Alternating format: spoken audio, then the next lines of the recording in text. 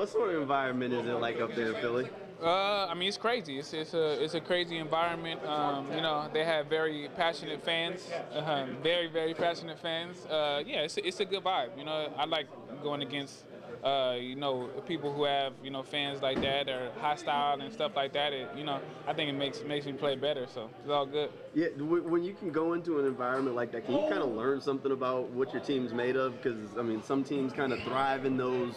Oh, okay, we're gonna go in here and we're gonna show you kind of deal, almost playing the villain kind of role. Yeah, most definitely. And I think deep down every team likes to kind of have that little villain role that we're coming in and wrecking somebody's house and stuff like that. So yeah. So it'll be exciting to go in there and it shows a lot about a team to go in there in a hostile environment and still perform. So that'll be our goal.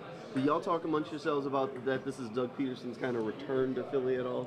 No, none of us talk about it, but I'm pretty sure it's being talked about all over. So yeah, we don't have to add to it, but we know what it is. They're a good team and they're buzzing right now, and we are too. But I think we're just focused on the work right now. And we all have the same message, and that's all we're doing. So we're coming here, going to work as usual, and trying to go out there and put up some points and stop them, and that's what we got to do. Offense has really been humming the past 2 weeks. What kind of flipped the switch for you guys? I think we've always had it. If you go and you look at the first team in the preseason, we've had something where we had those drives where there were long drives and stuff like that, and obviously we went out. But I think you got to see bits and pieces of that, and obviously that with the first game, you could see that. You could kind of see that too. You see us coming back, early in the game, late in the game, but obviously we didn't put it all together. But these past 2 weeks, I think you can see that.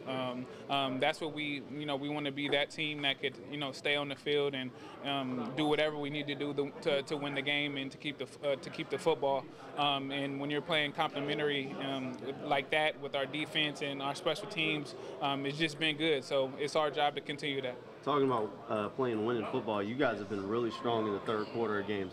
What is it about coming in the locker room, kind of refocusing, that allows you guys to really attack the second half the way you've been? I think when you come in the locker room, we're still the same. We're focused, especially if we had a good first or second quarter.